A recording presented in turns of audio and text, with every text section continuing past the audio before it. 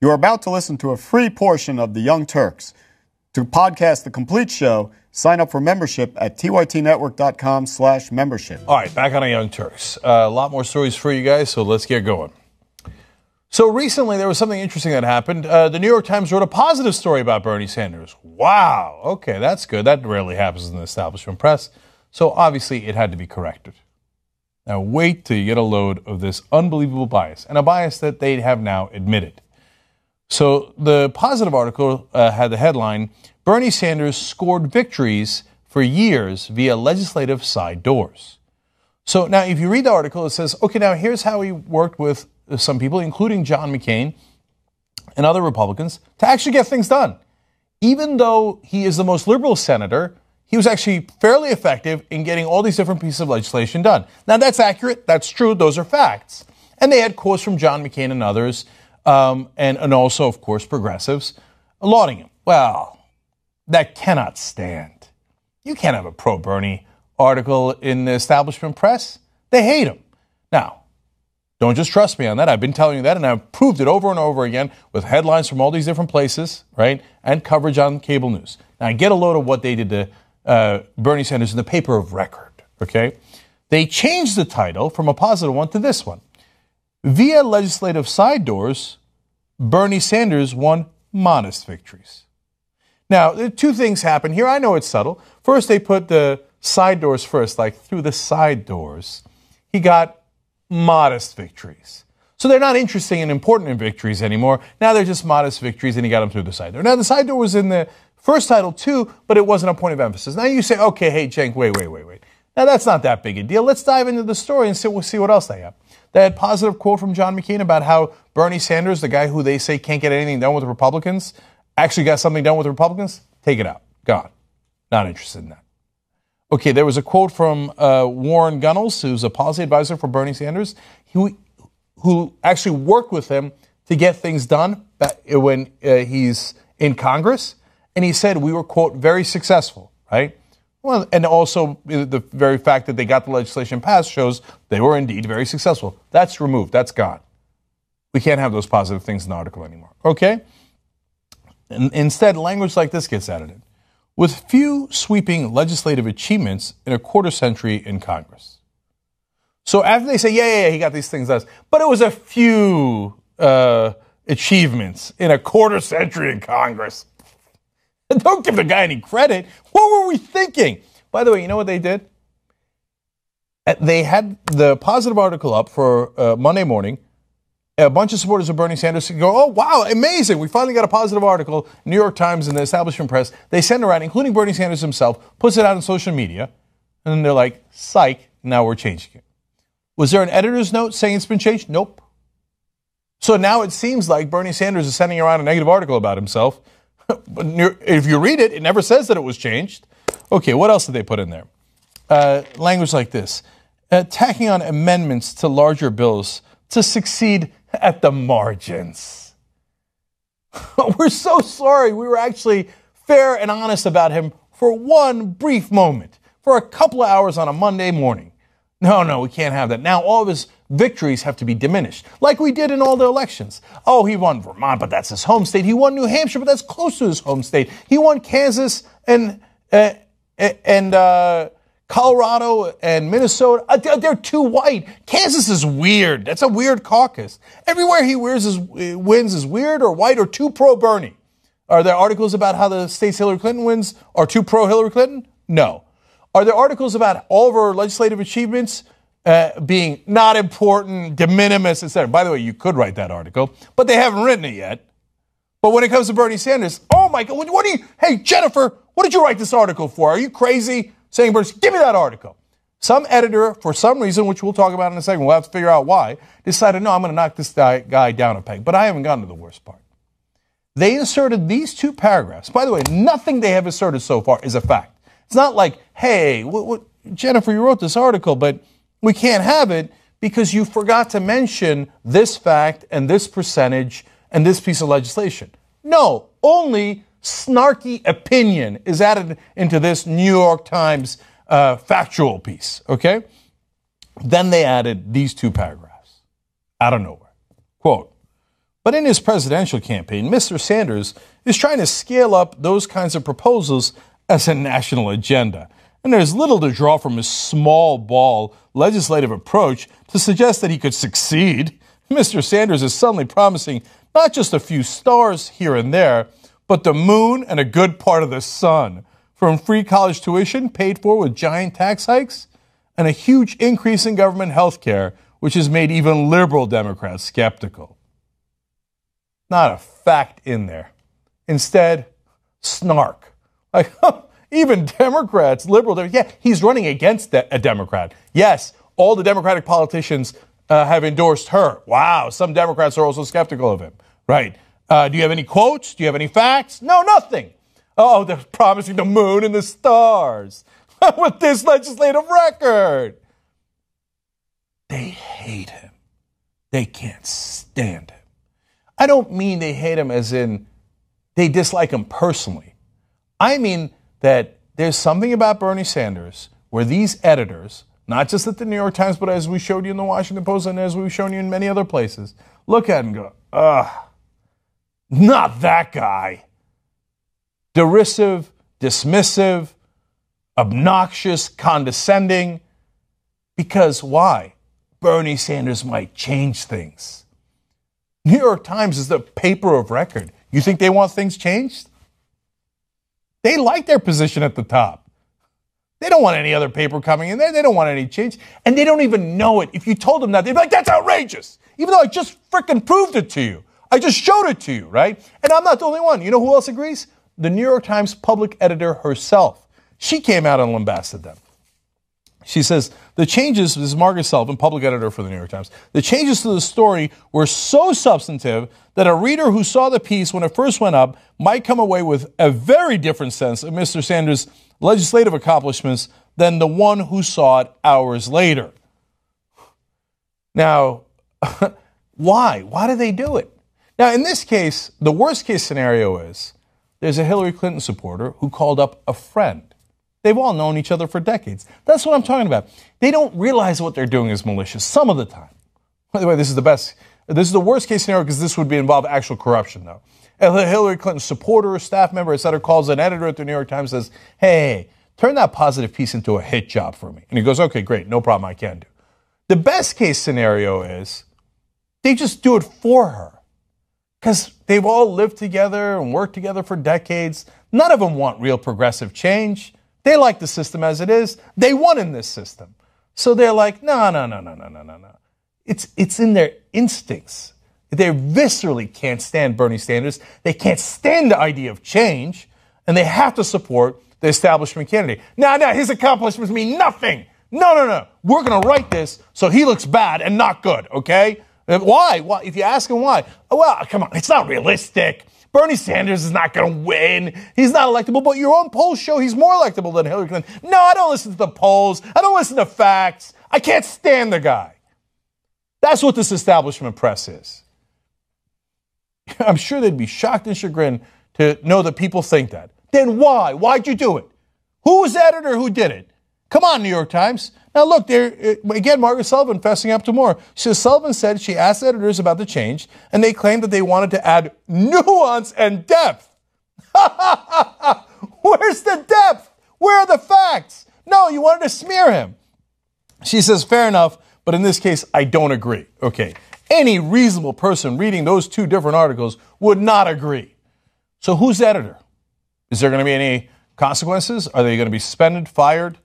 And more important than that, I just want to ask him, why don't you come on the show, right? You'll never do it, right? Oh, online media. Well, the one that has so many more views than us online. Oh, the people like them. No, I do declare. We're the establishment. We'll never go on there. Okay, then go on anywhere you like and answer the goddamn question.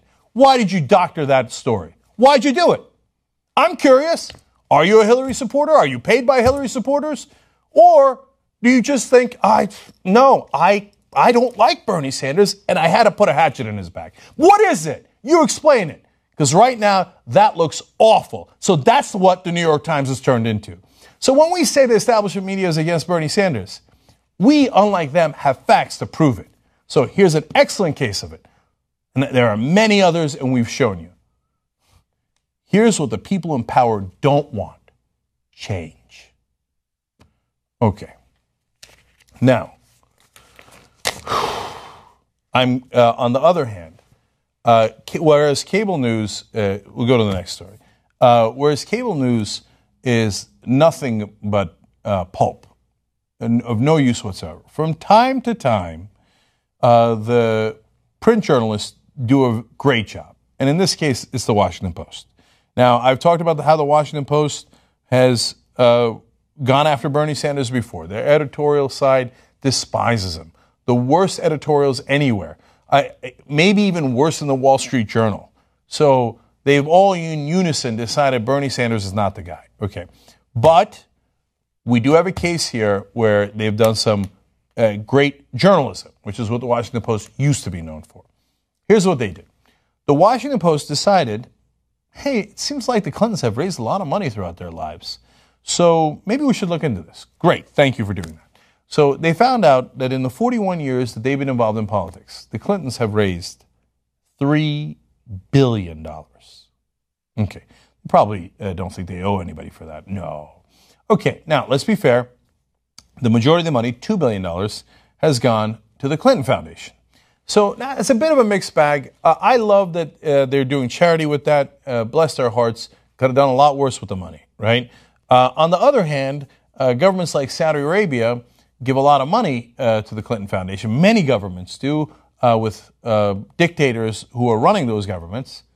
You think they're doing it out of goodness of their heart? Saudi Arabia really cares about human rights?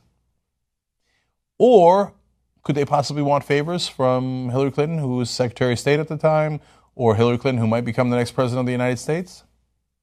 Okay, but I love that it's at least the majority of it is going to charity. Now let's talk about the rest.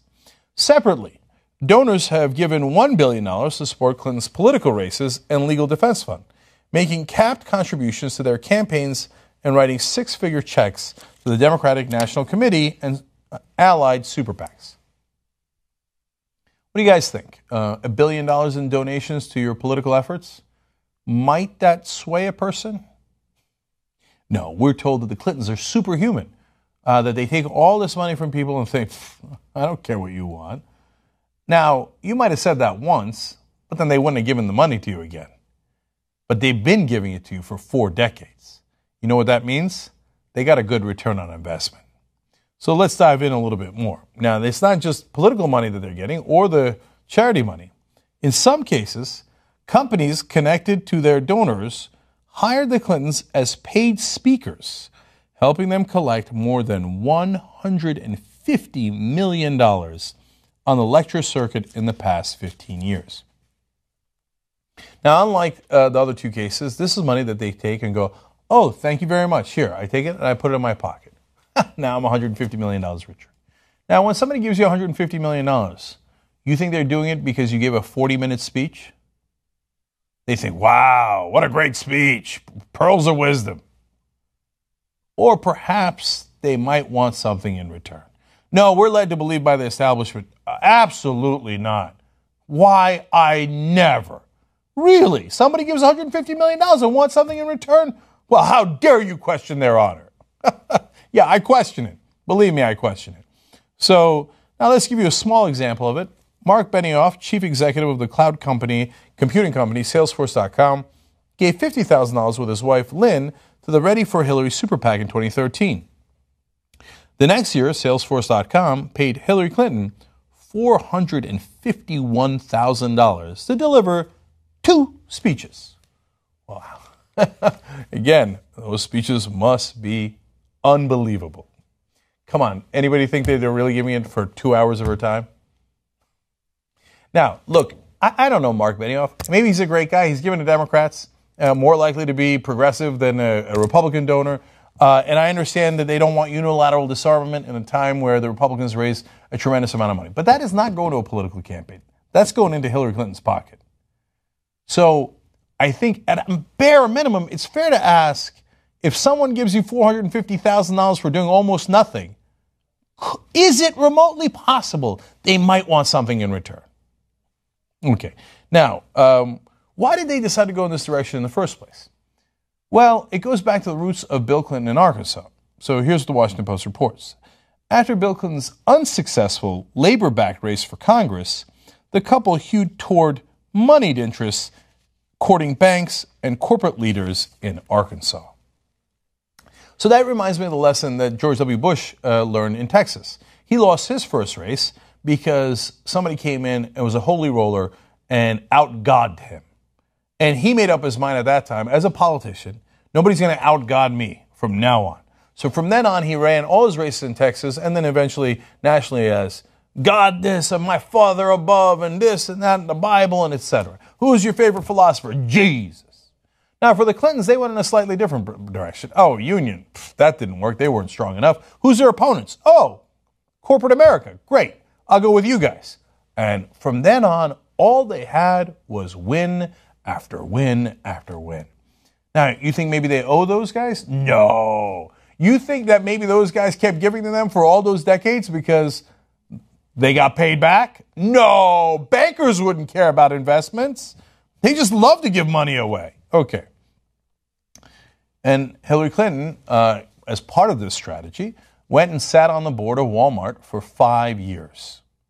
Now, Sam Walton then came out when the Clintons decided they were going to run for president and said, I assure you the Waton family will join many others across the nation to provide Bill maximum financial assistance as well as other campaign support. Now, the Waltons until then had only given the Republicans. But Bill Clinton comes along and Hillary Clinton, they sit on the board. They go, hey, don't worry. Trust us. We're on your side. And after proving in Arkansas that they were on the Walton side and Walmart's side, of course, Sam Walton, the founder of Walmart, Sam Walton goes, okay, I like this investment. I like the low cost of what I'm getting here. I'm buying. Okay. So now what is the result after all these years? They, the Clintons, made historic inroads on Wall Street, pulling in at least $69 million in political contributions from the employees and PACs of banks, insurance companies, and securities and investment firms. Now, I wanted to share that with you because you've got all the $1 billion that they raised overall, but specifically, just from the financial industry, $69 million. Now, a lot of that didn't just go to Bill Clinton. It also went to Hillary Clinton. She got over $30 million of it. So they're both taking. Now, spokesperson for Hillary Clinton responded, saying, however, it should be noted that it would be misleading at best to conflate donations to philanthropy with political giving. Okay, we didn't. We told you that 2 out of the 3 billion is going to the charity, although, again, some governments giving to that for reasons hard to discern when they otherwise couldn't care less about human rights. Now, he continues, and regarding the campaign contributions, the breadth and depth of their support is a testament to the fact they have both dedicated their lives to public service and fighting this to make this country stronger. Yeah. The banks gave them $69 million because they care so much about how the Clintons have given their lives to public service. They say this stuff with a straight face. And everybody in D.C., if they watch this, they'll be mad. They'll be like, oh, why are you laughing? No, of course. They took the $150 million, put it in their pocket. They took $1 billion in corporate donations, and union donations too, by the way, but they're much, much, much smaller. And they used it for their politics. They took $69 million from the banks, used it for politics, but they never paid them back. No. In fact, they fight against those guys. And even though they're fighting against the banks to make sure they serve the public interest, the banks keep giving them money anyway. Yeah, I know. The banks and corporations, such suckers. They're like, oh, yeah, here's money so you could fight against me. That happens a lot. Think about how naive they think we are, that they're going to treat us that way. And a lot of them have internalized it in Washington. Like, oh, yeah, we got to, yeah, no, the money doesn't affect me. What do you need me to sign? Oh, Hillary Clinton. How about the bankruptcy bill? Well, before she personally had to run, she did a good job. She talked to Elizabeth Warren way back in the day, back in the late 1990s. and made sure that Bill Clinton didn't sign the bankruptcy bill, which the banks wanted. Good. Oh, well, that proves that they're honest, and sometimes they hold the banks accountable. Now, what he did sign was 2 other bills that massively deregulated the banks, got rid of Glass-Steagall, allowed them to gamble with our money. How'd that wind up? Well, it led to a gigantic crash in 2008. But meanwhile, she's, hey, we didn't vote for the bankruptcy bill. Until, of course, she took even more money from the banks while she was running for a New York Senate seat. And then after she got that Senate seat, guess what she did? She voted for that bankruptcy bill that the banks wanted all along. No, she wouldn't do them any favors for all those millions of dollars. This is why there's a political revolution afoot in this country. Because you people in Washington and New York, you think we can't see it. You think we're stupid.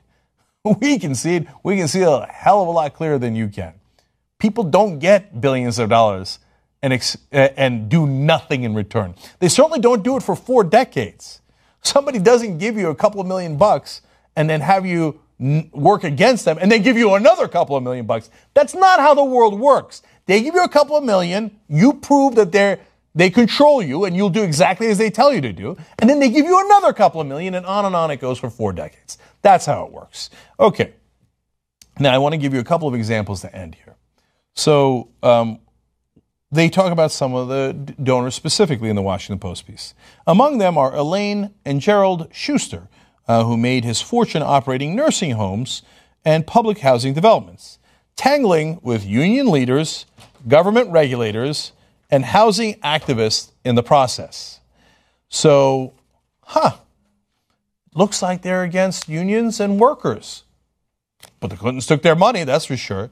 Together, the Boston-based couple have given 53 separate donations to support the Clintons since 1992, including $276,100 to their races and more than $500,000 to their donations. Now, you help us beat the unions back. You help us beat regulations back.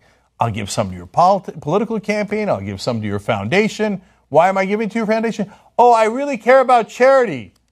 Yeah, no, definitely. But meanwhile, help me out with the unions, okay?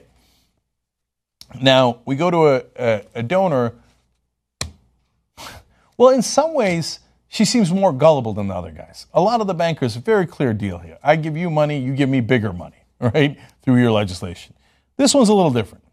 She remembers, as she says about Hillary Clinton, she remembers everything we ever talked about, said Susie Tompkins Buell, a close friend and co-founder of Esprit, who with her husband Mark has given $420,000 to the Clintons' campaigns and $11.25 million to their foundation. She says, Hillary does not like to ask for money. Oh, no, she doesn't. It's not natural for her, but she's got really good people who work for her, who speak for her, and she's very, very appreciative when she knows someone has done something for her, and you know it's sincere. See, they've got themselves believing this stuff.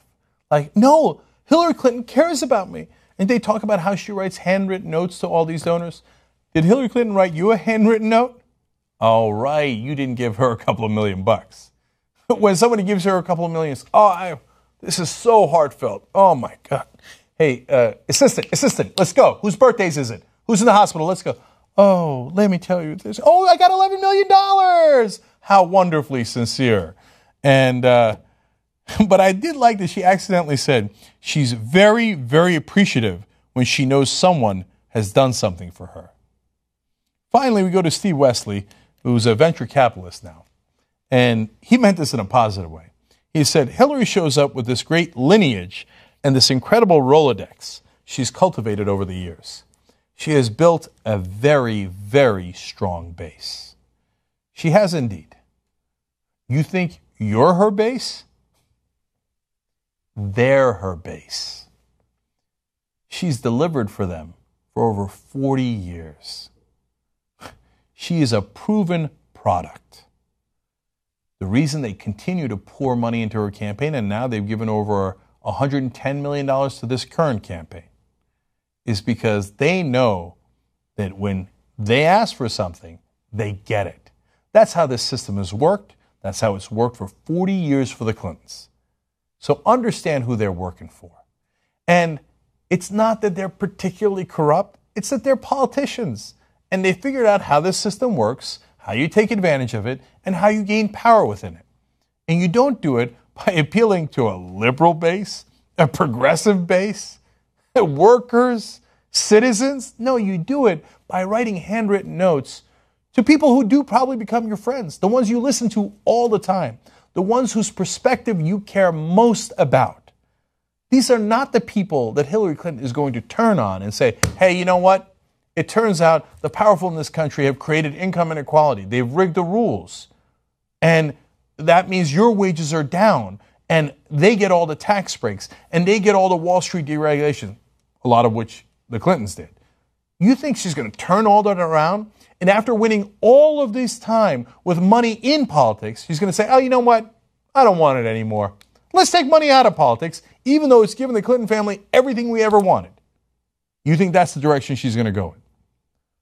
Then maybe you are the sucker that she thinks you are. No. We know who her base is, and it ain't us. Young Turks. All right, back on the Young Turks. All right, I like these different panels. Yes. We got Grace on today. All right. Grace from Pop Sugar, Hannah, of course, from Think Tank.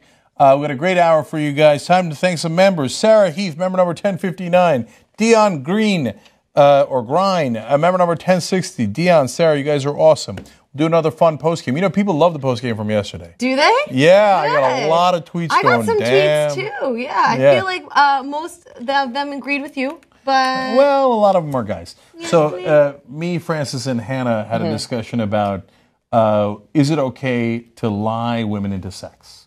Okay, among other things. So I feel like I'll be a medium between both worlds. There was a debate about that. I don't know. I don't know. Okay, now we could talk about it. Yeah, maybe in today's postgame we'll ask if it's okay for women to lie other women into sex. We're so coy, you know. Okay. I love that conversation. Okay, all those post games are for members, tytnetwork.com/join. Let me read a couple of quick tweets here for you guys, and then we'll get going with our leprechaun porn in this hour. Okay, I love that story. David says, the TV media damn sure doesn't want Citizens United taken away from them. The corrupt election cash is spent on their advertising. So a very fair point. A lot of the ads for politicians go into television and newspapers as well. Nick Negative says, Cenk Uygur's on fire today. Thank you for being a beacon of light in the fog of corruption. Thank you, Nick. That's very, very nice of you. And it's not just me, though. It's backed up by all you guys. That's the members that make the show happen. And then No More Donations writes in, Hillary and Bill Clinton make Claire and Frank Underwood look trustworthy by comparison.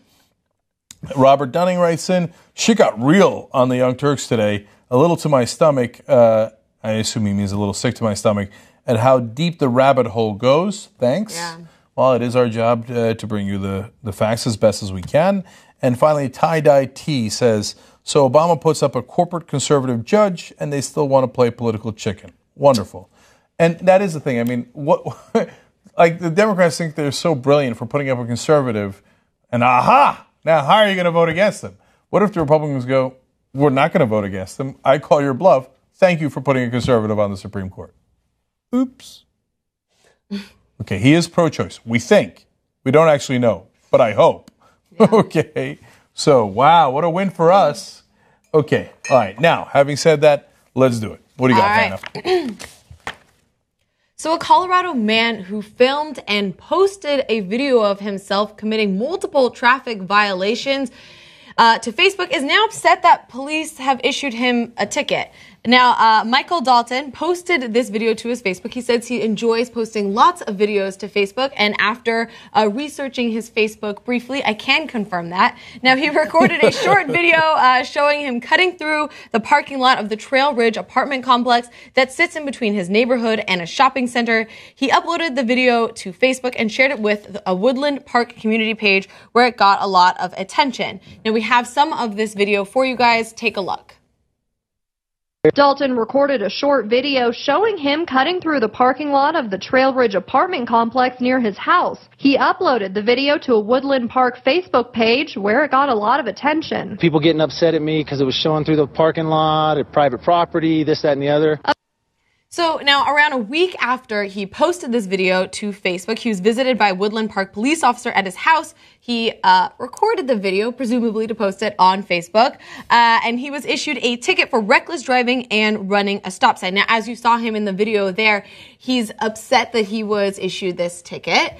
He says that if they can issue a ticket, can they do this to everybody? Well, yeah, essentially. Now, Sergeant Andy LeBrand of the Woodland Park Police Department says, you have a First Amendment right to post whatever you want and can, but if you're breaking the law and it's in our jurisdiction, then we can do something about it.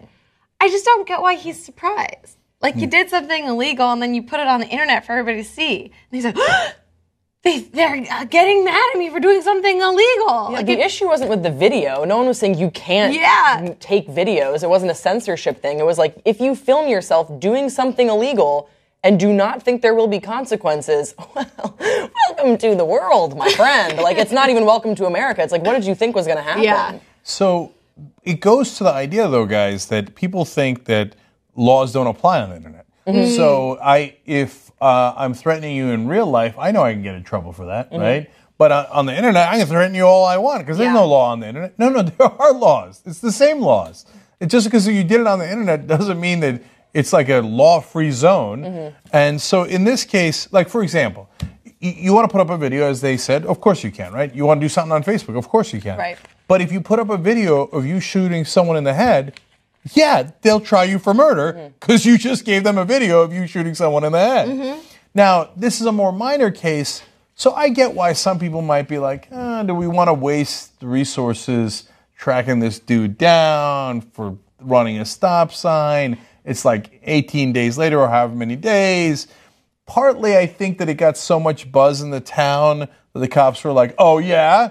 Well, you're not going to embarrass us like that by showing people like the shortcut through the highway and stuff. And but on the other hand, I've been pulled over for going through a parking lot and not even running a stop sign, right? So I wasn't stupid enough to put it on video. I think he was shocked by it happening retroactively. So he had done the violation, time had gone by, probably forgot about it, posted the video, and then he's visited by the cops. He's like, wait, you didn't catch me doing it, so it doesn't count, right? Yeah, well, we did now. Yeah. Yeah, no, and it's the same thing about, I think it was back in December when the Ohio guy posted a video of himself drunk driving and then got arrested. I'm like, if you post a picture of yourself doing something illegal or doing something illegal, like you mentioned, so if you give threats on the internet or something like that, or we recently covered something where they they were threatening cops with emojis and they were investigating those threats. And I think for us, like some of these things, like running a stop sign in a parking lot or posting something, with an emoji seems benign, but it is, I think it calls to a bigger issue of posting things that are essentially illegal and something that we're having to face now in this age of the internet. Yeah, and I don't know about those neck of the woods, but he really didn't seem to give a damn about that stop sign. He rolled through it so aggressively. Okay, and finally, yes, there was one other case we covered, and there are many of these. Somebody had robbed somebody and then came in and showing all the stuff that they had robbed, including some money, on Facebook, right? And they're like, but that's not a violation of your privacy. You put up a picture of you robbing folks online, so that's evidence. So, of course, they're going to bust you if you put criminal actions online. So just put a couple of thoughts behind it. Yeah. I love when criminals are dumb in the age of the internet. It just makes it easy. True that. Yep. All right. Okay, before we move on, it must be noted, I should have noted it from the beginning, that, first of all, that it's St. Patrick's Day, and hence we're going to have the leprechaun porn later, and hence the green shirt. Is that green? I was greenish. I was really hoping so. This is, believe it or not, the fanciest green shirt that I own. This is the fanciest green shirt I own. Knowing you, I'm going to say I believe it. Very believable. It was this or a basketball jersey, so I was like, I better go with the sleeves. Go with sleeves. You have no green? No, I totally forgot. I don't know if I have anything green. I don't really love the color green. I was wondering about that. I was like, maybe a green tie or like a little green pocket square or something. No. Yeah. I don't know. I've never, in my entire life, I've never once worn a pocket square. Well, this could be the day. It could have been. And how have we gone through St. Patrick's Day, an hour and a half through the show, and I haven't said top of the morning to you yet? Must be. I was a little offended. Are you Irish? No, not at all. Not even remotely. I don't know. You're white, so it was possible. And I'm so white, so it's I could be. It's a fair question. It's like, she looks like she's never seen the sun before. Irish or vampire? We don't know. All right. What's next, Hannah? What's next? All right. So it seems as though Adele's Hello can solve almost anything, from family feuds in a recent SNL skit to potentially a shorter sentence in court. Let's take a look at this video. Hello there, Your Honor. I want to say I'm sorry for the things I've done, and I try and be stronger in this life I chose, but I want you to know that door I closed. In Your Honor, I'm sorry, sorry, sorry, sorry. To my mother, I'm sorry, sorry, sorry, sorry. To the victim, I'm sorry, sorry, sorry, sorry, sorry. Yes, Your Honor, I'm sorry, sorry, sorry, sorry. Oh. Thank you, Your Honor. Okay, so For that song, I'm sorry. Okay, now, before we go on and tell you what he did and all the details of the case, some things must be noted for the record. One, I like his Amish attorney. The dude with the beard hanging out. Right? The other attorney, a little like Noam Chomsky, but not a big deal. Okay, that's fine. But the guy's singing in court, and everybody's like, yeah, whatever. Okay, well, that was gonna be right? Like, yeah, that's what I was gonna say, because even the article says like he's surprised a courtroom of onlookers. No, nobody looked surprised. Everybody's just like, yep. Like it was almost They're like all just going around there. Like it was almost like a skit. I mean, isn't anybody going to go, dude? He's singing. Yeah, I was expecting at least one person to be like, so this is what you're going to go with, like, or at least bring out like as your counsel for just a minute. Bring out like a Snapchat or something to catch this on tape. I mean, and not even a clap at the end. To be honest, like someone should have really just thrown him a bone and been like, sure, man, all right, yeah, wrap it up. Yeah. Someone should have acknowledged it. The dude in the back with the crossing his arms is like picking lint off his thing. He's like, couldn't care less. Chomsky's shuffling through papers. This might be the coolest hearing ever. Maybe that's just kind of run of the mill where people just, do whatever. Like, look at that guy just sorting through his papers. Like, no, everyone sings. Some people tap dance. Everyone brings a talent. I know, right? I kind of want to hang out in this courtroom. America's Felons Got Talent. That's what it is. I wonder if earlier in this trial or something like that, he just like sings everything that he has to say, and then they're like, okay, dude, like that's enough. We got it. We get the picture. No, like maybe everybody sings in that court. Yeah. So the lawyer gets up and goes, objection, objection, objection. Okay, and by the way, when he first started singing, I was like, oh no, like I thought it was going to be like horrific. And then I was like, oh, actually it's not that bad. Well, it's not catchy, but it's not bad. I mean, he's got a lot of potential. They noted in the article he seems like a very talented young guy just trying to get his life back together, and of course we applaud that. But I think he could work on the hook a little bit more, just spitballing here, work on a little bit more verse, hook, get some beats in there. Just spitballing. Again, just throwing out some ideas, maybe talk to your lawyer. Yeah, I'm going to pull old Randy Jackson. Little pitchy dog. Wait, what is the name of the band? Talk to ZZ Top, your lawyer. All right, now tell us about the case, Hannah. Alrighty. Well, his name is Brian Earl Taylor, and he is 21, and he's saying his rendition of Hello to Judge Darlene O'Brien during his sentencing trial for unlawful imprisonment and carrying a concealed weapon. Now, Taylor was arrested after police found him struggling with another man and holding a gun to his abdomen on November 9th in 2015. Now, before delivering his song, Taylor said he hopes to get a degree in business management in Eastern Michigan University, become involved in his church, and stay away from marijuana after his release. He also wants to be a role model for his younger brother and take care of his mother. And that's what was the explanation before the song, that he asked for reduced sentencing to achieve these goals.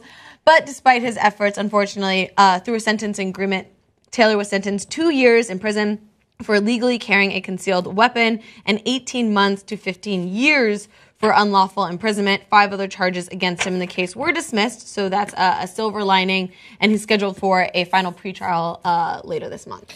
So I very briefly worked as a prosecutor, like a summer intern when I was going to law school a couple of times. And so maybe that's old school jank.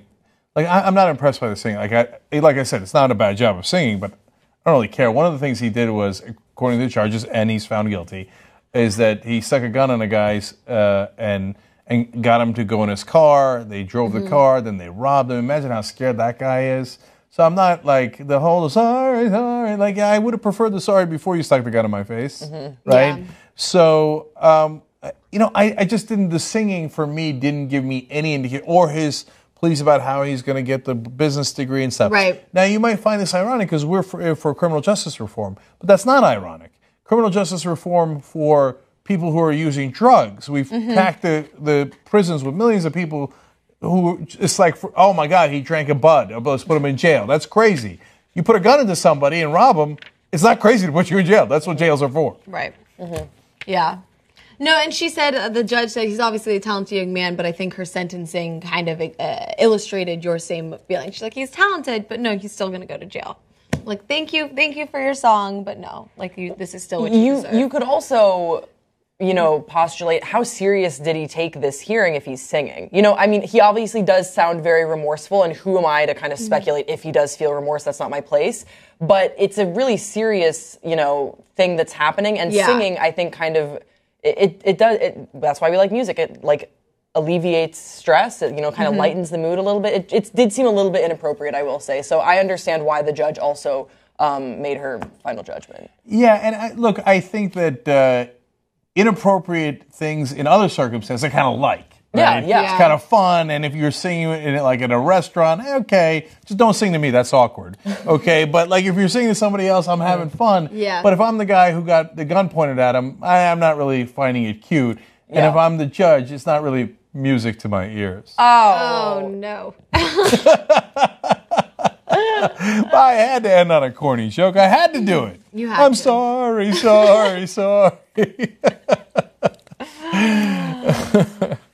All right, we move forward. All right.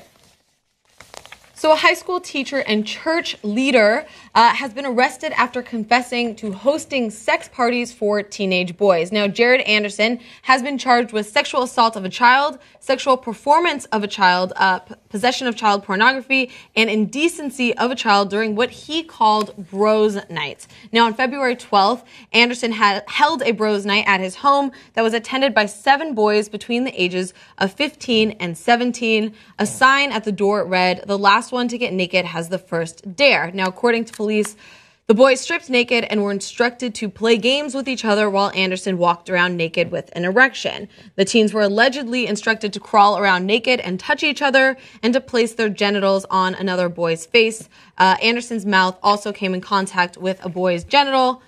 Anderson also allegedly challenged a 17-year-old to see who could be the most obscene. It involved him and the teen sending pictures of their genitals to each other. Now, Child Protective Services was notified after the alleged incident was reported to a church last week where Anderson was a group leader. Of course he was. He has since been banned from returning to that church, and he's also been put on administrative leave pending the results of the police investigation. So he did confess to doing this. So I feel like he has been put on administrative leave pending the results. I mean, he's already confessed to doing it. So maybe just... Yeah, like that's probably enough of that. I don't know. Is this normal in high schools? Like if I went to... first of all, the idea of going to a sex party led by one of my male teachers would have been a little bit of a cautionary note for me. And then when I got to the door and it said, "Hey, let's all take off our clothes," that would have been red flag number 2. His erection would have been red flag number 3. Yeah. Right? Like, what is this a thing that happens? Well, I feel like we're victim blaming a little bit. All right, so he's a teacher, he's in a position of power, and these are underage students, right? And so I feel like you never know what other sort of power dynamics that he was playing with them at school, what relationships he developed with them beforehand to make him feel like they trusted him or something like that, or they could trust him, and sort of slowly ease into this relationship that did take place into getting these boys to his home to get involved in these sort of lewd activities. I don't want to say like, oh, you should have seen the red flags, because that's not really fair to these underage kids. Well, okay, you're of course right. And I'm not proposing we do anything to the kids. They're the ones who are traumatized by this, etc., obviously. And I'm proposing we give him a stiff sentence, if you will. Okay, sorry. Okay, now, but on the other hand, like, I'm not trying to blame him, but I'm like I'm picturing one of my male teachers inviting me to a party where he's naked and has an erection. And I'm trying to picture under what circumstances I wouldn't have been like calling 911. Yeah, right? I think also specifically titling it a bros night, isn't that just another way to say sausage fest, which is pretty much what guys tend to avoid? You know, like but that's bros night, like let's no, like hey, do we want to only hang out with a bunch of dudes and not see any girls? Also, we don't know the sexual orientation of any of these boys, and I think that's not really part of the discussion. What happened here is somebody in a power position who is a high school teacher who's way older and also a church group leader took advantage of 7 boys, and all 7 boys did give the police a statement, and that's how they eventually found out, was when one of them reported to the church what was going on. So obviously they were under some sort of duress or something that led them to this. I'm not saying that. Yeah, I get it. No, and this bros thing, I didn't know the bro thing was a code for gay. I had no idea. Like, was it? I don't think it is. I think he called it as like, we're all gonna hang out, like just us guys, no girls. Don't tell your parents. Like it was, you know what I mean? Like I think it's very predatory behavior, and it just shows how devious this guy was. That he was like, I'm gonna create this entire night for these boys, and then I'm gonna prey on them. Right. And then I'm sure that there was some grooming that went on earlier so that they, walked into it. Otherwise, you're right. A lot of high school boys would be like, what the fuck, dude? Like, I don't want to go to your bros night. You're making it weird, dude. And like that, they would have seen the red flag. But it seems like he really groomed them so that they did walk into bros night, which is so stupid. What a dumb name. There's a new app out that's like for bros, but it turns out it's like if you want to hang out, go to a movie, or have sex with one another. And I'm like, really? Yeah. And I'm like, I didn't realize having sex with one another was a bro thing, right? Like that puts a whole new spin on the whole bros before da-da-da, right? Yeah. And so like, and now this guy's is like, oh, sex party. You show up, there are no girls, and he's walking around with an erection, right? So like, is this I'm thinking like, there's 2 stories now with bros being like, oh, bros hang out and have sex with one another.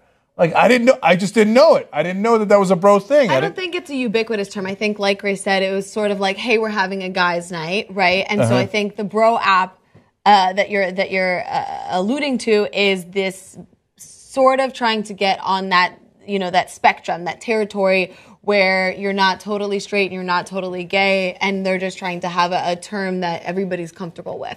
Like guys, it could have been called guys. I don't think it has some sort of gay undertone like you're insinuating. Okay, apparently it does for some people, but yes, it's probably an exception.